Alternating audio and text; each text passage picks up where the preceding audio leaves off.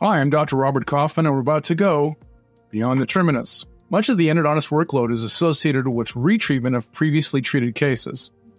Depending upon the particular practice, retreatment can account for 40 or 50% or more of an endodontist's workload. Because of this, removal of previously placed endo filling material is an integral part of the retreatment process. There are basically two philosophies employed to remove previously placed endodontic filling materials. In the case of Gutta Percha, you can try to use a heat carrier to remove the bulk of the Gutta Percha and then use a rotary instrument designed specifically for this purpose, or a solvent technique, or a combination.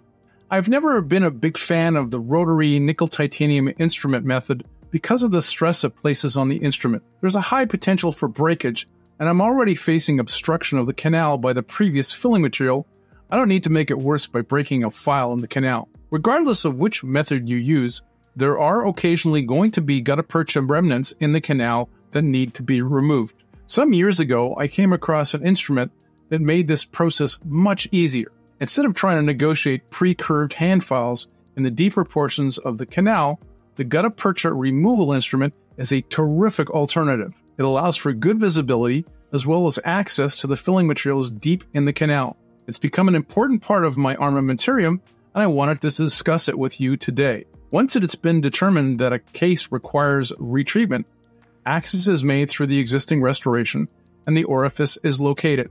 One of the quickest ways to remove the bulk of the material is by using small-sized Gates-Glidden drills, used conservatively only on the Gutta Percha filling material and not engaging the dentin. At that point, I prefer to use a solvent, either chloroform or oil of orange, to flood the orifice and attempt to work a hand file toward the apex. Canal anatomy being what it is, even after cleaning and shaping and removal of all the existing filling material, there are often areas of fins and irregularities along the side walls of the ribbon-shaped canals that continue to have Gutta Percha in them. The Gutta Percha Removal Instrument is essentially a very long endodontic explorer whose tip is bent back on itself, creating a tiny hook at the end. The hook is very effective at engaging Gutta Percha remnants inside the canal and along any fins or irregularities. It's like a DG16 endodontic explorer in that it's angled similarly.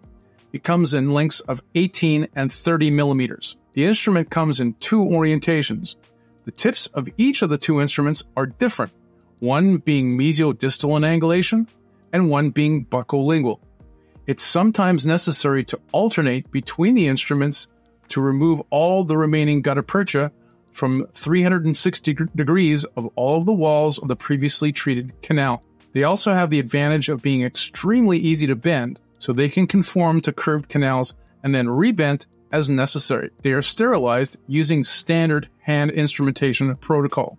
In cases where, from the radiographic appearance or clinical appearance, I suspect lateral condensation technique has been used, I will forego the use of solvents, especially when the cones are not tightly packed into the canal. Instead, I will attempt to remove the individual Gutta Percha cones by first creating a small pilot space in the filling material with a hand file and then hooking this instrument into each of the individual cones and removing them one at a time.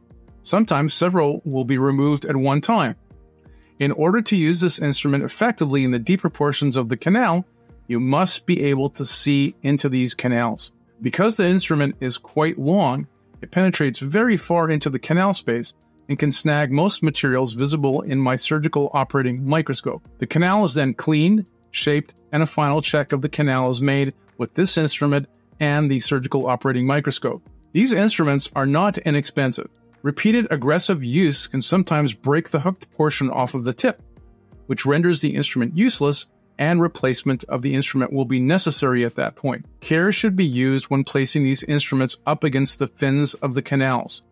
The idea is to engage the Gutta Percha, not the canal wall. It's also extremely good for removing things such as loosely packed pulp stones, cotton pellets, restorative materials, and other debris that may have fallen into the prepared canals during treatment. Gutta Percha removal instruments are available through various retailers and should be part of the armamentarium of clinicians who retreat endodontic cases routinely. Remember, when we do the right thing, both of us get better, patients and clinicians. Thanks for listening.